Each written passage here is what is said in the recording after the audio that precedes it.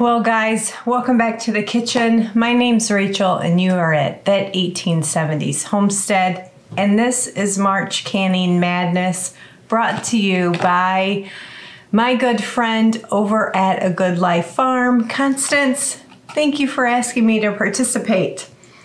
Today guys, this video is quite different from anything I've ever done before, but I specifically wanted to address a need that is out there in our greater community. Maybe not people that are actively homesteading now, but they want to learn to can, or they don't have the available space to grow their own garden. Maybe you're searching for opportunities to beef up your food security. This video is for all of you. So, what are we doing today? I'm going to go over some back to basics. If you've never canned before, a super easy way to get into it. You don't need a garden. You can save yourself a lot of money at the grocery store if that's something that you're interested in. And today we are going to can some bulk purchases of applesauce and diced tomatoes. And I'll talk to you throughout the video on other ways you can get some good practice under your belt finding food products at the grocery store, at restaurant supply centers. So it's going to be a really fun one. Let's get into it and we're going to just dive right in. Before we get into it, let's just talk about some of the basics you're going to need to get started canning. You're going to need some jars. Jars come in lots of different sizes.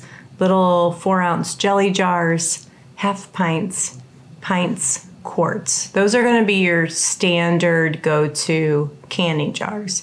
Then you can get up to half gallons, gallons for things like pickling. But let me give you a word of advice how I got started. I just put out like a wide Facebook message to say, hey, I'm interested in starting canning. If anyone has any jars sitting around in your house, let me know. I will gladly come and take them off your hands. And then also search like Facebook Marketplace, Craigslist. Look at, your Goodwills, your Salvation Armies. I would say, reasonably speaking, jars don't depreciate. Let's just be real. They don't depreciate much. But if you bought a case of jars from somebody and it was $10 to $12, still buy it. I wouldn't boo-hoo that. You might every now and then find somebody willing to give them up for cheaper than that, but the fact is just because they're used, don't necessarily expect a good deal, much cheaper than you would buy in the store, because it's glass, it lasts forever, they just don't depreciate. Other equipment. So today's recipes that I'm going to be sharing with you, it's not even a recipe, it's just canning, is water bath canning. So I have a big water bath canner here. You're going to find water bath canners in all different looks, feels. Basically, you need a pot that's going to be able to cover your jars by 2 inches of water. So as long as you might already have a stock pot in the house, that'll work. You just need a pot that's going to cover your jars, preferably with something at the bottom that would lift your jars off direct heat. So let me show you what something like that might look like. I have a lot of these laying around the house. They're just little trays that come with canners, but you can also find these. Oftentimes you might see those even at the resale shops and wonder, well, I wonder what that's for. They're for canners. So, this is a pressure canner. My recommendation for brand new canners is go get yourself a 23-quart Presto canner. That is all you need to get started. It's all I used for years and years and years, and it got me by just fine. You're gonna need a funnel. You're gonna need some jar lifters. I have a really old vintage antique one here, and then another vintage antique one here. Again, vintage shopping, thrift stores. Now these you can get a deal on.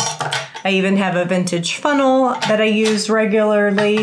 So don't feel like you have to go and buy a bunch of new things. You can probably find these products at thrift shops. You can get deals on used canners and water bath canners. Those do not hold their value like jars do. And then something to debubble with. I just use a skinny spatula. They make tools specifically for this, and they make tools for specifically measuring your headspace. Once you learn eyeballing measurements, you don't really need those extra gadgets. Okay, now let's talk science and all the scary stuff that people will try to scare one another with canning, and I don't think it should be a scary thing. You need to study it, and you need to learn, like read the books and understand. Two common phrases that you'll hear is hot pack and cold pack. Hot pack basically means that food is already cooked and hot, and you are packing it hot in hot jars, putting it in a hot canner. Cold pack is the opposite. It's usually raw product that is going in cold and often in a cold canner and being brought up to temperature. Together, we now are doing something that's in between that. These products have already been hot packed. What hot pack does is it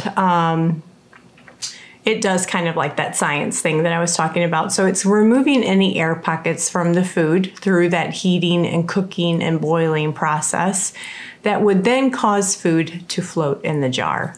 Might discolor food in the jar, things like that. So because these have already been hot packed once, I can now cold pack them just fine. And honestly, with applesauce and tomatoes, I would cold pack them anyway, because I honestly don't care if they float a little bit in the jar. What other things to be worried about? Oh, when to use a pressure canner versus when to use a water bath canner. Just think very simply, fruits. Fruits are almost always going to be, and pickles, always going to be water bath canning. If it has a high enough acidic content, it can be water bathed. A lot of times you're going to see recipes where, especially when you watch my videos, I add a lot of lemon juice to things, and that's to bring up the acidity. Things like meat, beans, and vegetables are almost always going to be pressure canned. So that kind of gives you an idea if you're thinking, what do I wish I knew how to can, or what do I want to get started canning on? Tell you kind of what equipment you might need. Alrighty. Oh, and then lids, don't forget lids.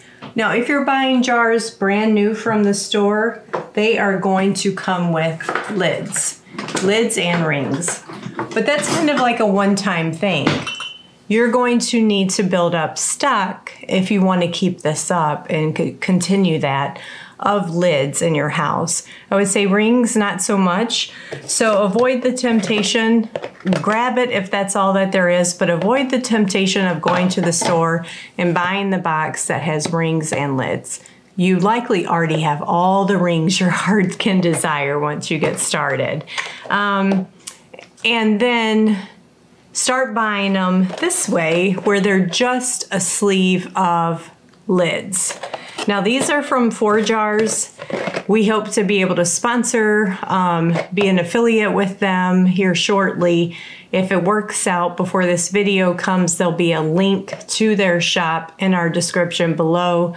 US made lid company that is very, very high quality. But I've also used the Golden Harvest lids, the Care lids,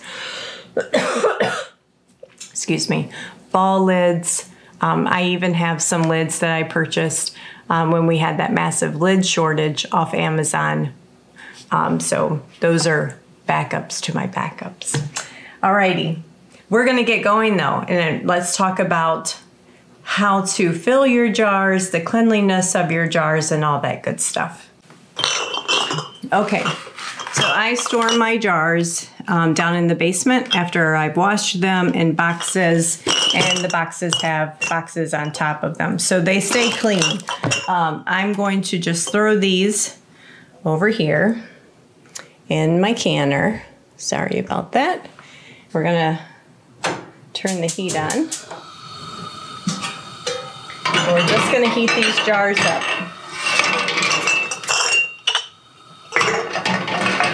Now, I'm primarily doing this for the purposes of teaching. I'll be honest, I don't always take this step.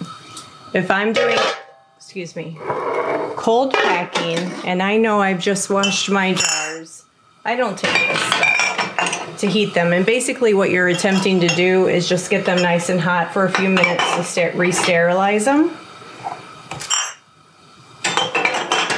I'm just loading this canner up here. We're going to put the lid on. So once that comes to boil, I will boil it for 2 minutes, cut off the heat, and then we'll get started on packing our jars.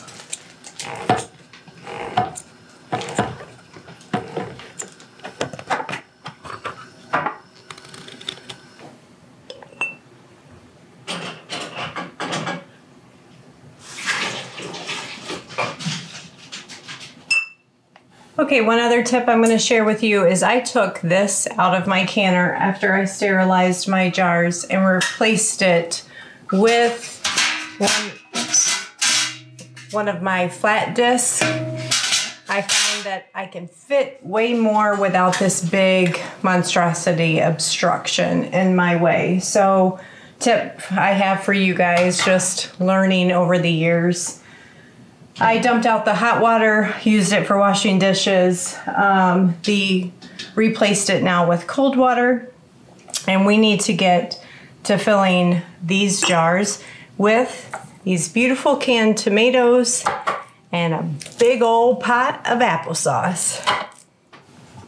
This is my antique funnel I was mentioning, just picked it up, I think like 65 cents at a store. I was heating my jars. I'm not sharing this one with you guys today. It's more advanced with pressure canning, but I also bought a big tub of cream corn to just stock up on and add to my pantry shelves. While I was there excited buying things for you guys, I realized how great some of these deals were. Just like, I can't buy that product for the price at the store. Let's see, how much were these tomatoes? The tomatoes for, I'm gonna get just over 6 pints, were $4.79. Yeah, $4.79 for the tomatoes. And these are just beautiful diced tomatoes.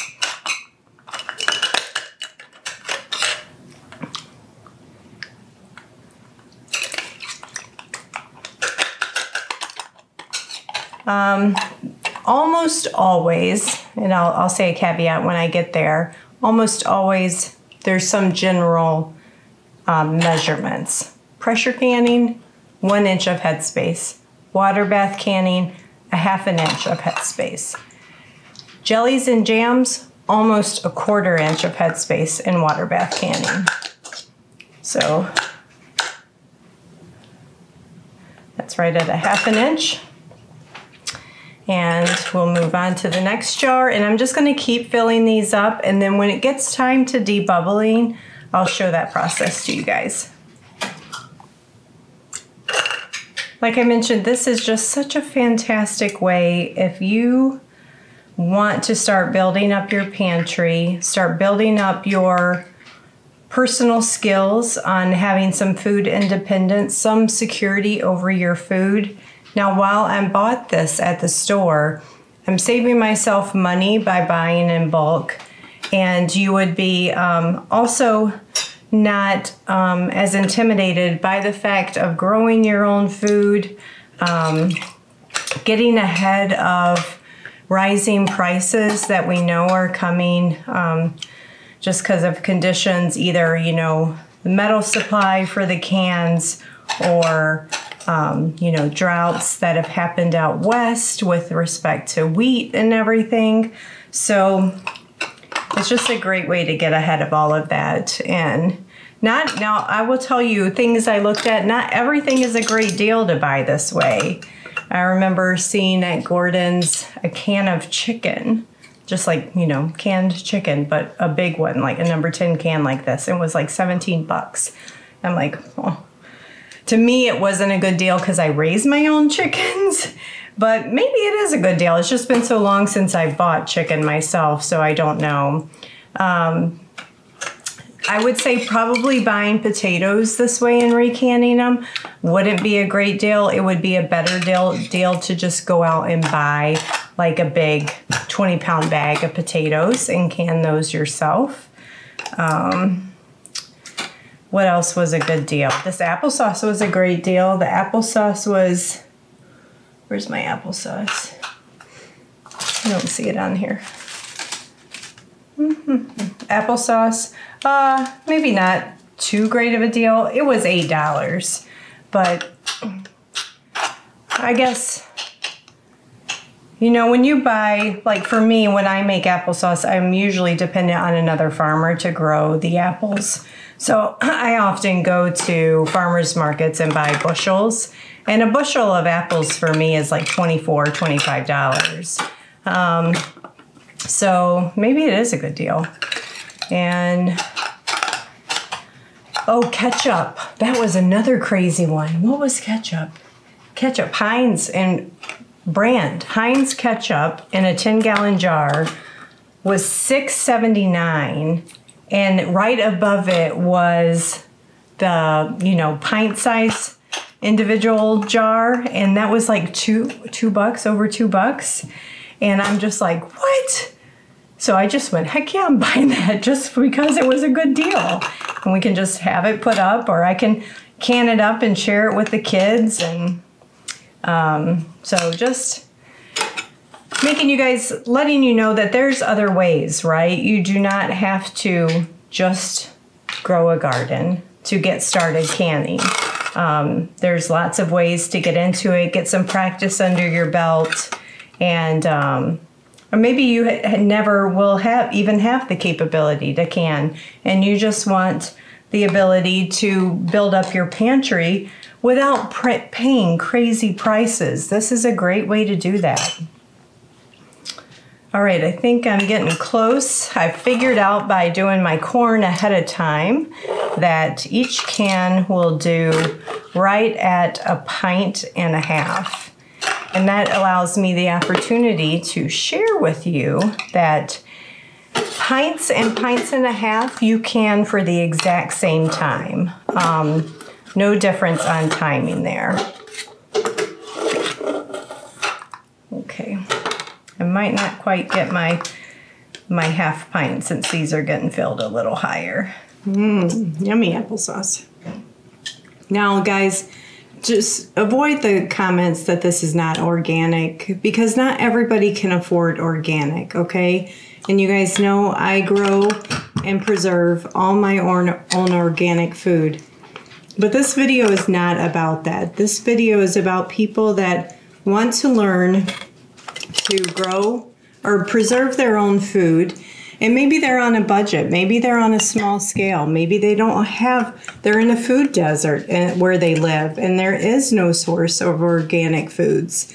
How can they still do that and have some control over the food security for their family? This is the way to do that. And in those times, you know, organic's nice to have, but it's not keeping your family alive. So let's just try to avoid those comments and let people just learn how to can and put up food. All right, so I'm going to continue to fill my applesauce jars. That one's a little too full. And we'll come back and we'll talk about the debubbling, putting the lids on, getting them all loaded in the canner, and fun stuff like that. Now let's talk debubbling. Can you guys see those bubbles in there? I hope that shows up. So there's some bubbles. And you kind of just want to do your best to get those up to the surface. And you do that by sliding your debubbling tool, whatever you have on hand, and you can see the bubbles rising to the top, down all the sides. And then I kind of just do a cross through the middle. So then I'll just put my finger or my spoon in there and kind of just do an X in the middle. And then another tip is if you're still seeing some bubbles, just tap, and then I wiggle it, tap, wiggle, tap, wiggle. But do it on a pad, don't do it directly on your counter. So I'm gonna debubble all the jars, and then we'll come back and we'll wipe and clean our rims. This is another reason why you debubble, is because actually there might be something holding a good air pocket in there between all the goodness, and you'll actually see your head level drop. So I'm just gonna add some more tomatoes to bring my level back up to about 1/4 inch of headspace, or excuse me, 1/2 inch of headspace. All right, we'll do the same thing with our applesauce. Stuff like this a little bit trickier to really get all the bubbles out. You just gotta do your best. That's where I like the banging method. Get those bubbles up to the top. This is what I mean by you will have more rings than you know what to do with when you get canning. I have bags and bags of rings. So what I have with me is just some vinegar. You could use vinegar, you could use hot water, and you just want to wipe the rims of your jars to get any of that food product off of it that might have spilled or accidentally got wiped on as you were filling your jars and debubbling all that good stuff. And what that's going to do is it will help prevent anything being on the lids that would prevent you from getting a good seal. So we're just going to do that to all of our jars. Get them nice and clean. Okay. Now you will want to wash your lids if you're a big time rule follower, and I want to teach you, wash your lids, but I'm going to be honest, I don't. That's just the truth of the matter. So I'm going to put my lids on, and then we're going to talk about finger tight. What a tricky phrase to learn when you're just canning. Okay, lid is on, centered, ring is on, and now that's as far as I could do it with just flicking it. Now I'm just gonna go till I can't do anymore. I'm not gonna grip it and twist it, just till it gets finger tight. That is the easiest way for me to explain it. So, whee! Now I can't do it anymore with my finger, finger tight. All right.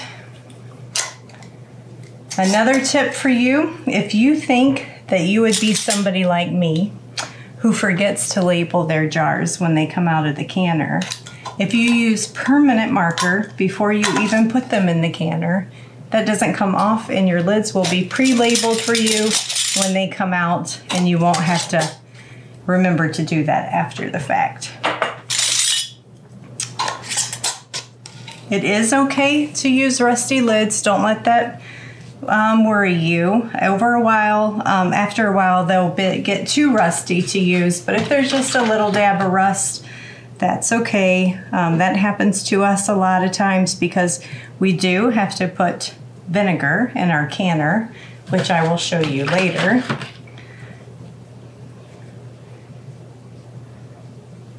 So with the applesauce, I ended up getting 6.5 pints. So that's exciting. More food for the grandbabies.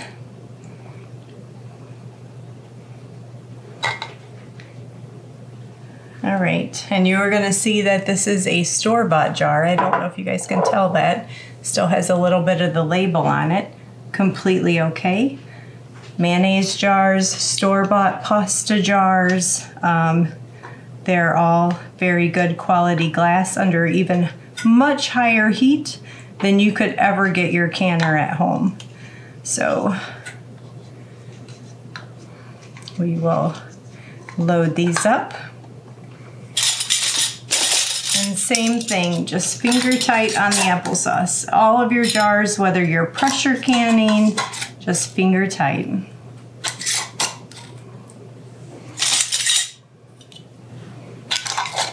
You don't want to be too soft and that you let a lot of your food out. You know, especially like making liquids, things like that, you could easily have some loss. So don't be too gentle with it, but just enough. All right. I have one other thing I'm going to can, and this is for the purposes of teaching how to can, ways to go about stocking your pantry outside of the norms. I'm going to go ahead and ladle up. Oh, no. Don't do that. It's okay. It's okay, I promise.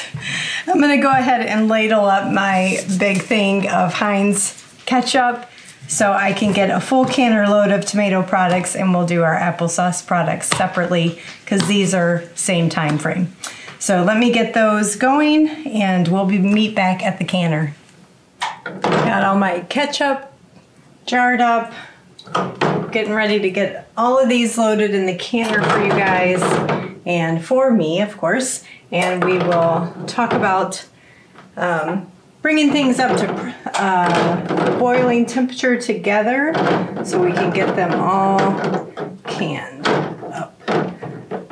Ooh, gonna be tricky. Let's see.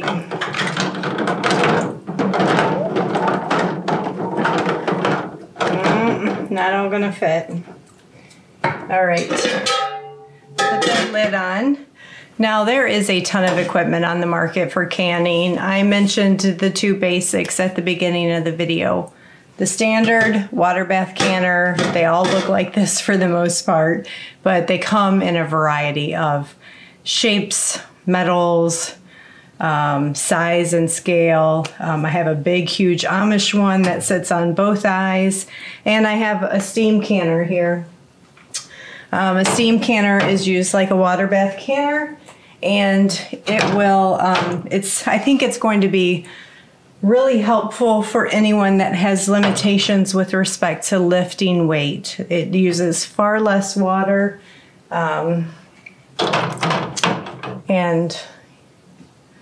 okay, so I got steam canner going. All right, bring both of these up to boil. And once they're up to boil, let's come back together and talk about the next steps. Okay, my applesauce is up to boiling pressure, not pressure, but boiling steam level. It has this nice little indicator on it to let you know when it's ready.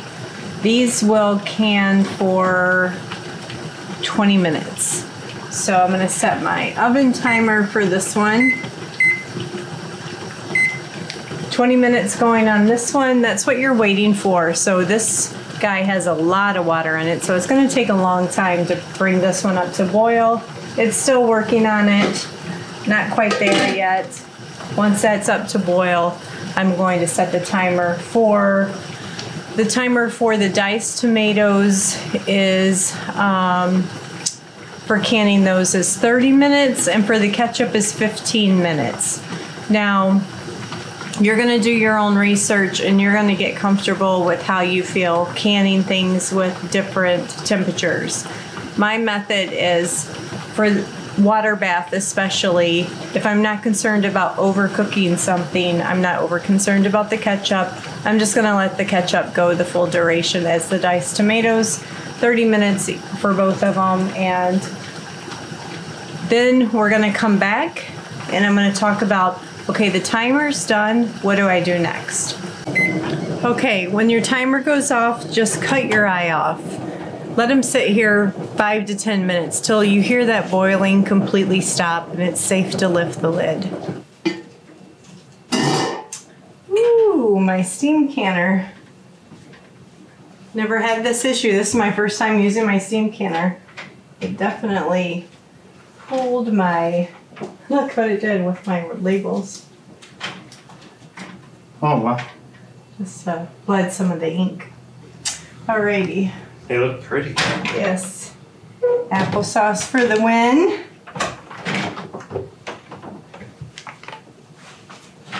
Now as you pull out your jars, just space them like an inch apart so that they can cool evenly. you know, don't have your jars touching. And you're just gonna let them sit here for, I usually just let them sit overnight till the morning, or the next chance I get to put them away. And then I'm going to take the rings off. Don't store your canned goods with your rings on it. The answer is, I know you're asking why if you're new to canning, because you want a failed seal to show itself. And if the ring is on there, it might hide a failed seal. So if a seal fails, you're gonna know it because oxygen's gonna be able to get in there, mold's gonna form, and it's gonna tell you you got a bad seal. And if that lid was on there, it's going to keep that, or the ring is on there, it's gonna keep that lid down tight and potentially hide a failed seal on you.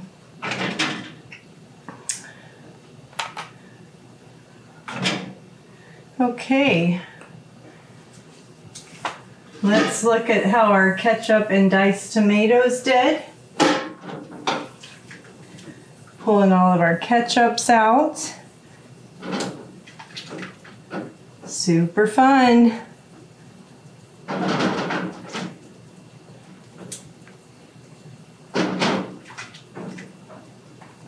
If there is water on top of your jars, it'll evaporate, leave it alone. You just don't want to fool with your jars once they come out. And notice I have heavy duty placemats down. That's what I use. You could use a towel, dishcloths. You just don't want to set your jars directly on your countertop. Set them on a nice thick towel of some kind. Your jars will be super, super hot. Sorry, 1 second. I don't want to finish this video before I forget to remind you guys to go check the playlist linked in the description below to the March Madness Canning Marathon that Constance is putting on over at A Good Life Farm. Please go check out her channel, subscribe if you're not already. Amazing recipes, amazing canning videos. You don't want to miss her channel at all. And all the content creators, go watch their videos, leave a comment. Constance is going to be doing a giveaway at the end of the month. I myself don't even know what it is, so it's going to be a surprise for all of us. But everything canned. My corn's even done, so I'm going to get you guys back and wrap up this video. Oh, 4-jar lids. 10% off. We got our discount code. It will be linked in the description as well. And they worked amazing. Not a single lid failure. I honestly think that they actually, the seal, like the concave, is like pulled down even stronger than I've ever realized before in water bath canning. So really neat to see that. Okay, how about that? Now I just got to get all my corn canned up and I'm going to be done for the day. But I hope you guys are inspired. Again, this is to my friends out there that say, Rachel, I want to learn to can. I'm so inspired by you being able to put up food for yourself and your family. I don't have a garden or I just live in a small apartment. This is a great way to, one, get practice. Get practice before you go out there. If this is your first garden season, practice canning. Get comfortable with your equipment. And for those that just don't have the opportunity to source either from your own land or from anyone around you, food, how you can bulk up your pantry buying bulk products in the store. So hope it was helpful. Hopefully it gets you going on your canning journey. And I look forward to your comments down in the comment section below. And I'll talk to you guys on the next video.